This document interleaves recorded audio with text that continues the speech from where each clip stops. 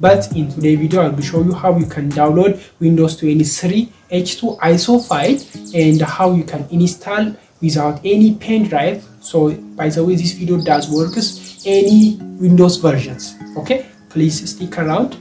And okay, let's go ahead. So prepare 8 GB or above for Windows installer partition, and prepare 60 or above gigabytes for Windows installations. My video has a time straps or chapters, so when you click in the description you will got all the time chapters of my videos, so you can navigate wherever you like to watch. Okay, why am I going to install Windows 23 H2 on my PC? So recently Windows 23 H2 does released to in the insider, and I just wanted to try that. So and I'm just wondering, I've already shown you how you can install from link down here, so how you can upgrade from 21 H2 to 23 H2. So you can see this video to check about that, how I have did that. So what is the requirements for Windows 11 23 H2? So the requirement is just to download Windows 23 H2 to your PC, and another requirement is to prepare two partition. One is for Windows installer partition and another Windows installation partition. So okay, so and another requirement is to download EasyBCD from the link in the description. So by the way, you will get for both Windows and EasyBCD download from down link in the description, which is will direct you on my Telegram channel, so you can get both links for the downloads from my Telegram channel. Let's go ahead. So please download Windows from the link down in the description. So by the way, I'm showing you how you can download that. And again, please download EasyBCD and install on your system.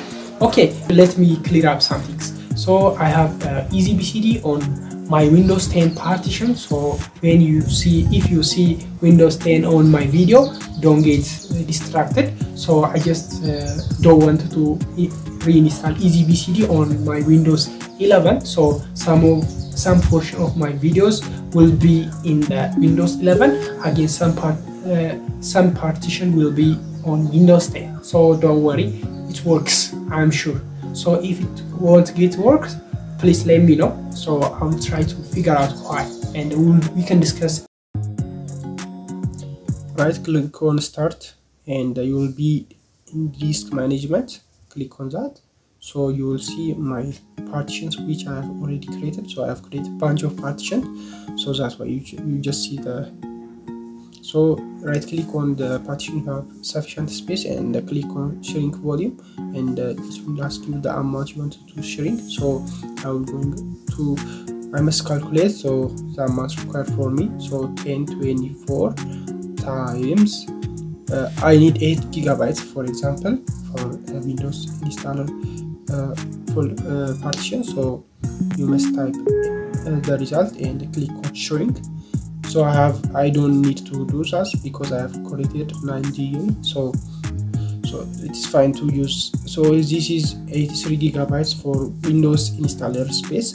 So I have created 2 partitions. So let's go to our browser, and we must download Windows 11 23 H2. So the link will be in the description. So click on select edition. You must make sure to select build 2263.1 release preview channel. So click on confirm, and let's go to next step. So we must select our language. So I will select English United States. So and click on confirm again,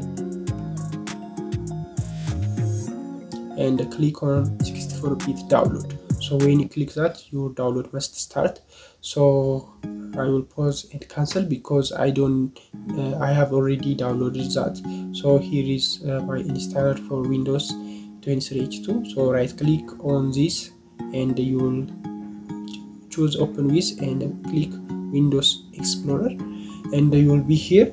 So select all the files and right click on that and copy this, and click on this PC and navigate to a place you have created for Windows installer. So paste there, and after you finished, right click on this DVD drive, so eject this, and go to EasyBCD on your system. So I will give you the EasyBCD download link.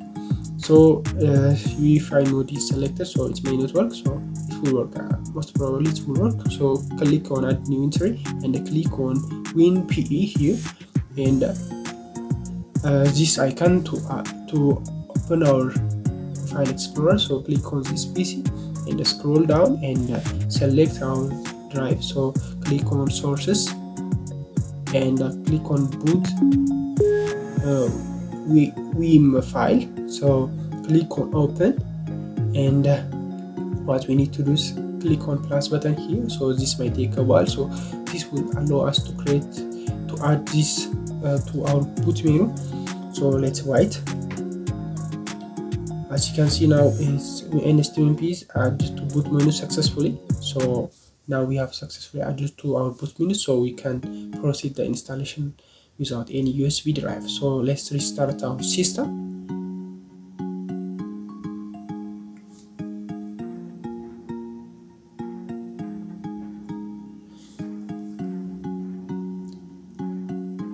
And as you can see, NSTMP is now available on our boot menu. So select your drive.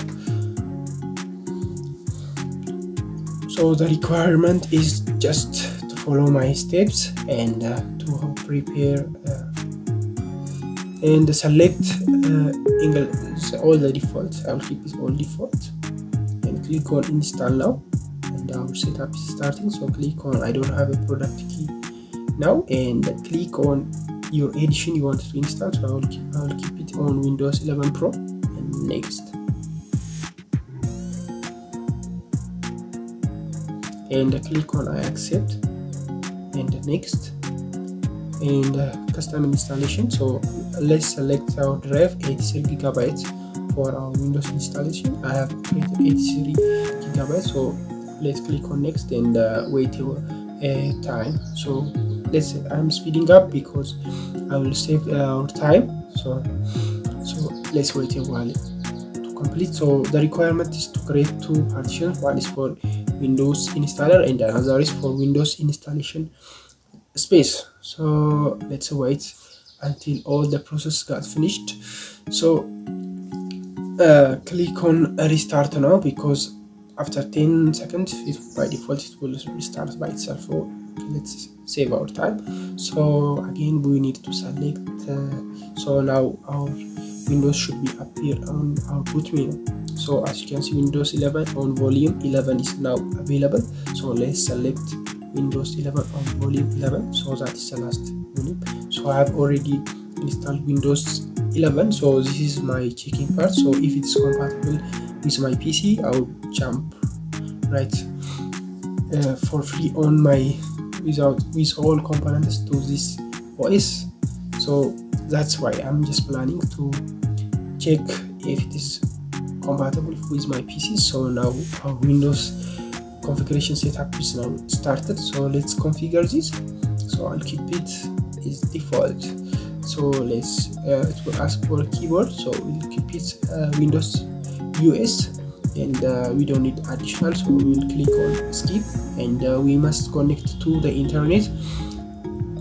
So let's connect to the internet. So it will check for updates. So it may take a while, so it's important. So to keep your update, so name your PC. So I'll name my PC. Okay, I'll give my name so to the PC and click on next here, and now our machine will reboot, and let's click our drive. So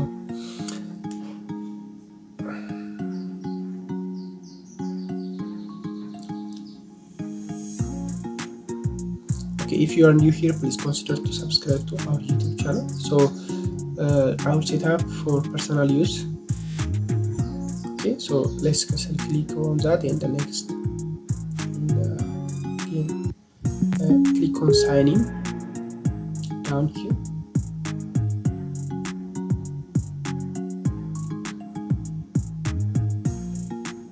and enter your email and password, and you will be signing to your account. So you can restore from other PCs, but I will set up as new PC for this PC and create a PIN, and enter for the session and continue, and privacy settings for our device. So I will keep it all default and accept, and I will customize this later. So now I will skip it for now, and you can scan and use your Android phone from your PC. So I don't need that again for this, and I will decline this. So this is not my aim for you to show right now. So we can configure it later. So this I will skip it for now. So now let's wait again. We'll check for updates. Yeah, so we have done most of the things required. So we will jump to our Windows 11 23H2 desktop. Boom, this is, guys, now our latest features are now available. So there is Windows Copilot, which is on a preview, and File Explorer, which is the amazing part. So let me show you my properties. So I'm always like to work with proof. So 23H2 is now installed. So let me show you my Windows Copilot, the new release. So Copilot, as you can see, which is in preview now, and when you click on that, so you can make changes on your system, as well as you can ask. It is AI powered, so you can do whatever you like. So let me show you how you can update your drive. So go here to your settings and scroll down again to the Windows Update, and click on check for updates. So when you check for update, it will download the required drivers and updates required to our system. So here I got all the downloads. So after your all download is finished, you must reboot your system, so you can get all Windows 11 23H2 features like curved angles like that. So as you can see, this is straight now because it doesn't I haven't installed any drivers, so it's new. So that's why.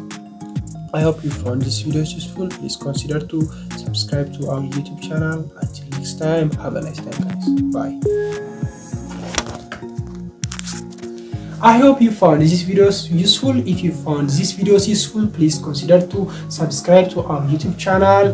And until next time, see you guys. Bye.